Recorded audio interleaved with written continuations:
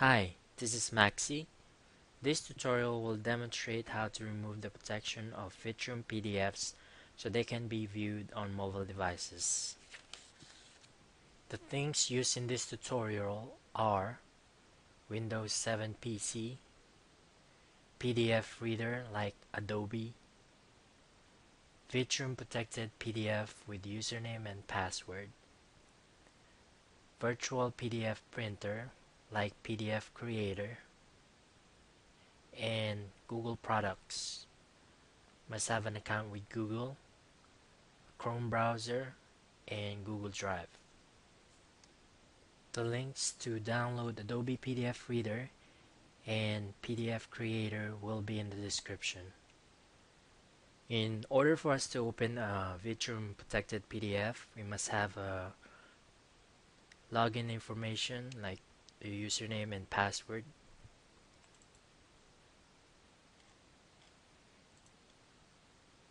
Go ahead and enter your username and password to unlock the document.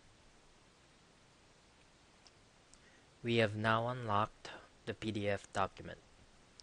Just an FYI, if you want to check if a PDF is protected, go to File, Properties, and under Security tab, you will see the security methods used.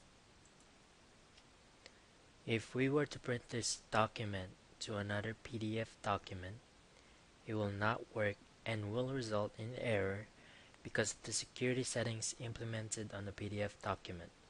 So we must use another method.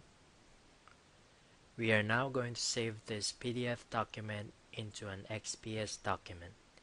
We can do that by going to File, Print, under the printer, select Microsoft XPS Document Writer, click Print, select the folder where you want to save the document. I'm going to save mine in the Pictures folder. I'm gonna name it Psych Chapter 1. I'm gonna click Save and replace the one that I've already saved earlier. Our PDF document is now an XPS document.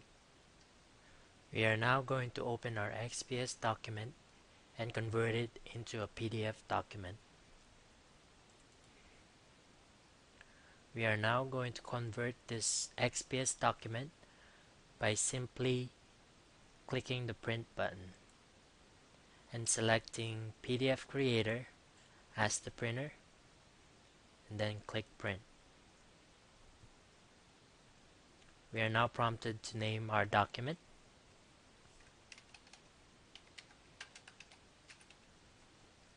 Click Save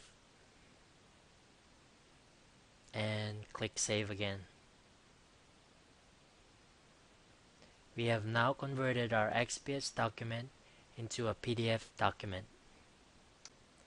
Another method to convert your XPS document is to upload it to Google Drive. You must have a Google account in order for you to do this. And I'm gonna open up my Google Drive here. I've already uploaded my XPS document. Then I'm gonna open it.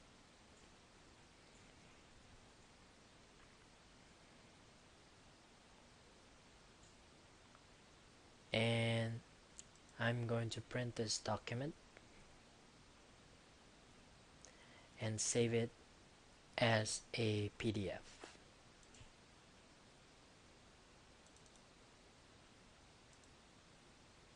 Just click Save.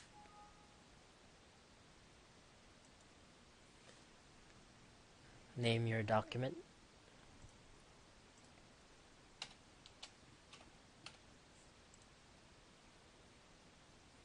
We have now just converted our XPS document into a PDF document. We are now going to open the document and check the security settings.